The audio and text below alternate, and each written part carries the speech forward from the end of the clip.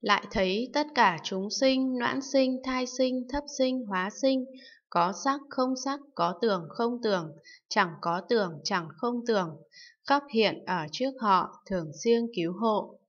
Vì thành tựu đại nguyện lực của Bồ Tát, vì thâm nhập sức tam muội của Bồ Tát, vì kiên cố sức thần thông của Bồ Tát,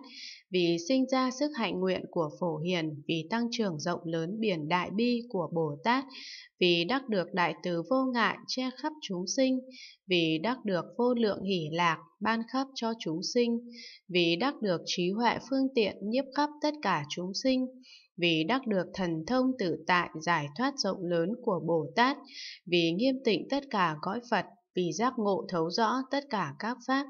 vì cúng dường tất cả chư Phật, vì thọ trì tất cả Phật giáo, vì tích tụ tất cả căn lành, tu tất cả diệu hạnh, vì vào biển tâm của tất cả chúng sinh mà không chướng ngại, vì biết các căn của tất cả chúng sinh giáo hóa thành thục,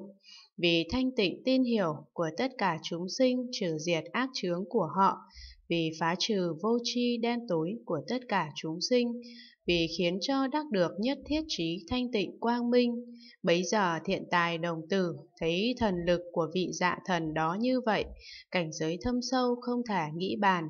khắp hiện điều phục tất cả chúng sinh Bồ Tát giải thoát rồi, hoan hỉ vô lượng cúi đầu đảnh lễ một lòng chiêm ngưỡng.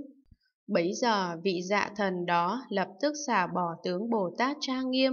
khôi phục lại thân hình như cũ mà chẳng xả bỏ thần lực tự tại của mình. Bấy giờ Thiện Tài đồng tử cung kính chắp tay đứng qua một bên dùng kệ khen ngợi rằng: Con Thiện Tài thấy được đại thần lực như vậy, tâm con sinh hoan hỉ, nói kệ để khen ngợi. Con thấy thân Ngài đẹp, các tướng dùng trang nghiêm, ví như sao trong không, tất cả đều nghiêm tịnh. Phóng ra quang thủ thắng, vô lượng cõi số bụi, đủ thứ sắc tốt đẹp, chiếu khắp trong 10 phương. Mỗi lỗ lông phóng ra, số quang tâm chúng sinh, đầu mỗi mỗi quang minh, đều hiện hoa sen báu. Trong hoa hiện hóa thân, hay diệt khổ chúng sinh, trong quang tỏa hương thơm, xông khắp các chúng sinh. Lại mưa đủ thứ hoa, cúng dường tất cả Phật, giữa lông mi phóng quang, lớn bằng núi Tu Di, chiếu khắp các hàm thức, khiến diệt tối ngu si, miệng phóng quang thanh tịnh, như vô lượng mặt trời, chiếu khắp nơi rộng lớn, cảnh tỳ lô giá na, mắt phóng quang thanh tịnh, như vô lượng mặt trăng, chiếu khắp 10 phương cõi, diệt si lòa thế gian, hóa hiện đủ thứ thân, tướng trạng đồng chúng sinh, đầy khắp 10 phương cõi, độ thoát biển ba cõi, thân đẹp khắp 10 phương, khắp hiện trước chúng sinh,